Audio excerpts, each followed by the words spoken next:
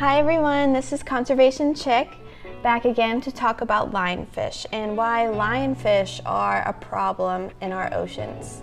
If you are excited about this video, please like it and subscribe to my channel and hit the bell button if you want to be notified for all the rest of my videos. I'm going to try to post a video once a week and release them on Fridays from now on. So let's get started. Hi, I'm Conservation Chick. I want to fill the void and the misconception of thinking that you can't be more conservative.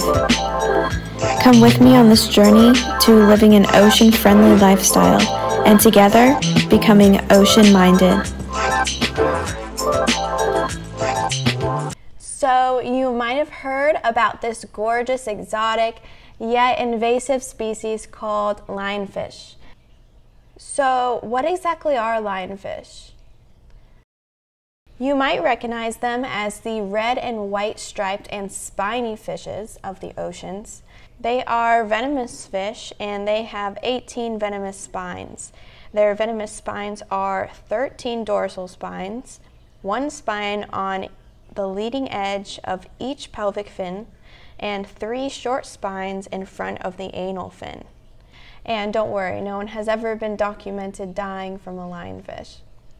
They are actually from the Indo-Pacific region, and they are now officially an invasive species in the Caribbean waters and the Gulf of Mexico. You might be wondering how it got all the way over here from the Indo-Pacific region, and honestly, no one really knows how this happened. I have heard hypotheses mostly that it was an aquarium release. And the rest is history, but we can try to stop this problem. What makes these fish special, you could say, and what makes them so skilled as an invasive species is that they can live in a very wide range of ecosystems. They have been seen in coral reefs, and they have even been seen up to 768 feet deep. That's really deep. They have been documented across a broad range of habitats spanning from offshore reefs to hard bottom to shallow, coastal, estuaries, and seagrass meadows, mangroves, and oyster reefs. So why should we care about this problem? Well, you might be wondering how lionfish can be so detrimental to a coral reef. Well, I'm going to tell you. Something that is extremely important to a coral reef and what keeps it moving along and healthy is its biodiversity and all the different types of fish that live in a coral reef. Each fish has a particular niche or a niche that it does to keep the coral reef healthy and up to par. You have your parrotfish, which control the algae growth on the coral and make our sand. It's actually kind of cool to see a parrotfish swimming along in the water. It bites off a whole chunk of a coral. It only digests the algae and it excretes the coral skeleton as it swims by behind it in its path. It's really pretty to watch. And you also have your cleaning shrimp and sea urchins that graze over the coral and eat the algae. This prevents the algae from overgrowing and taking over the coral, and so that it does not block the sunlight, so it can keep performing photosynthesis for its food. It's all a healthy balance, and lionfish are unfortunately disrupting this healthy equilibrium and healthy balance that keeps coral reefs going. So if lionfish continue to eat everything in its path, which it does, all that will be left is, well, lionfish and maybe sharks. So eventually, after these niches are moved out and they no longer exist, the coral reefs will eventually die. Another reason why this species is so detrimental is because of its ability to outcompete other fish as well as reproduce at a very fast rate. They compete for food and space with overfished native fish who are already struggling, such as snapper and grouper, and scientists fear that lionfish will also start eating the helpful species I was talking about earlier, such as parrotfish and algae-eating fish, and allowing the seaweed and algae to overgrow on coral reefs, which is a very easy way to kill coral. So I found that a statistic is that it can actually reduce Atlantic reef diversity by up to 80%. This is largely because the lionfish has no predators at all. It is eating more fish than fish are eating them, and they are reproducing all year long. Actually, to give you an idea of how fast a lionfish can reproduce, according to NOAA, a mature female releases roughly 2 million eggs each year. So this is very fast, and that's a lot of eggs that they're popping out all over the place. So in their native waters, lionfish are not a problem.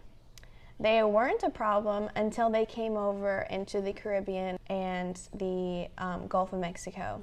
So now you can consider them official citizens of the Caribbean and the Atlantic waters.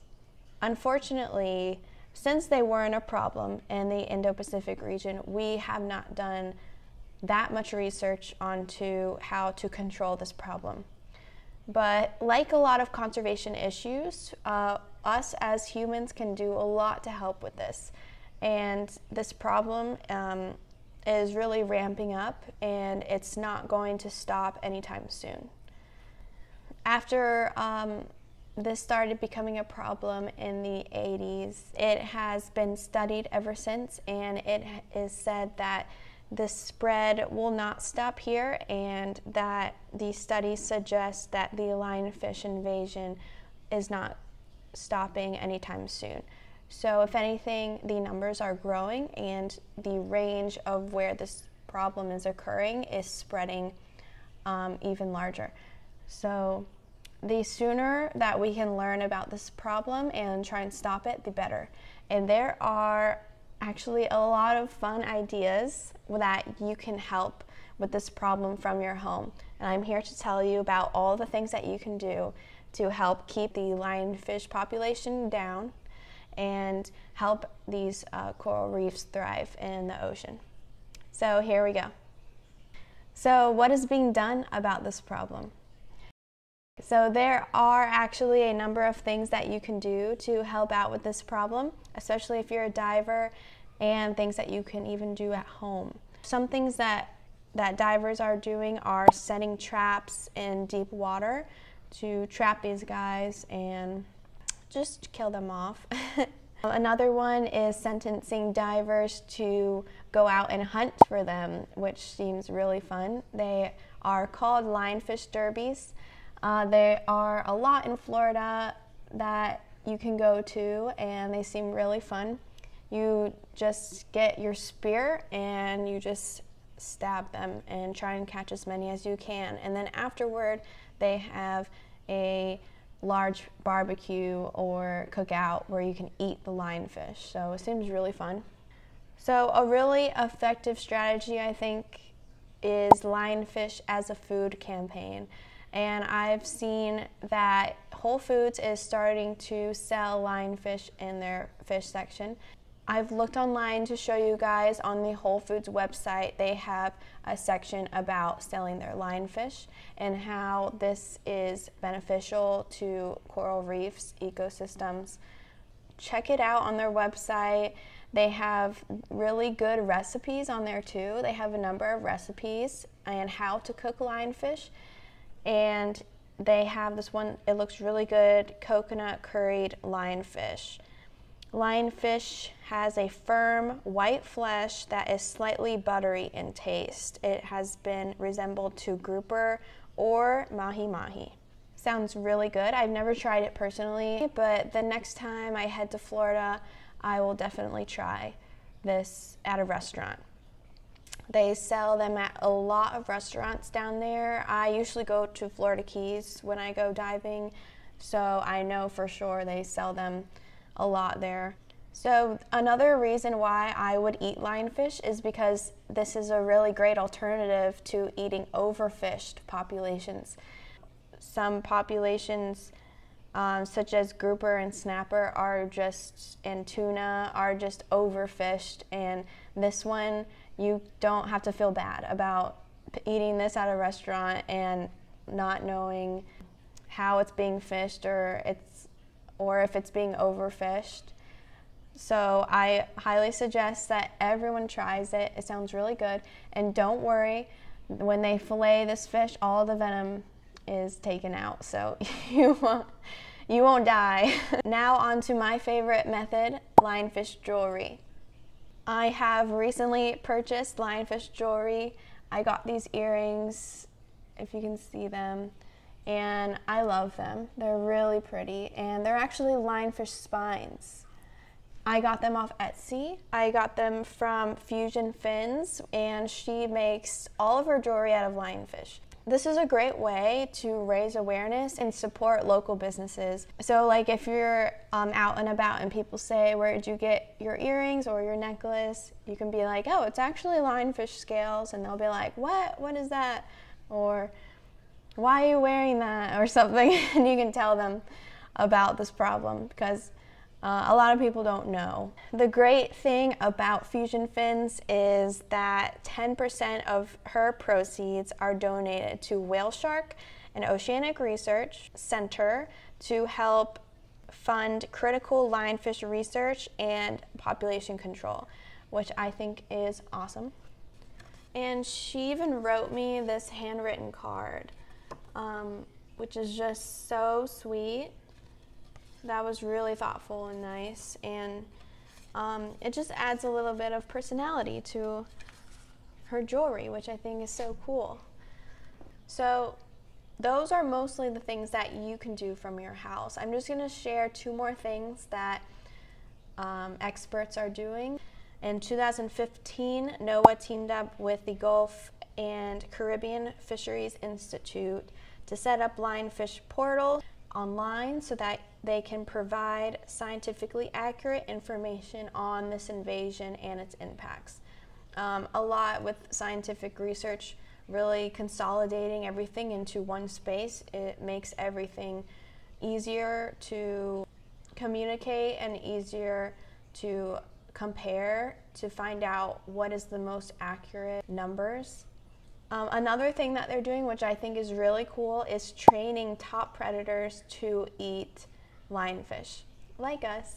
But I'll put a video in my description box of a really cool video of them spearing lionfish, and they try and feed it to sharks and grouper and mutton snapper, and they seem to like it. So let's hope this works.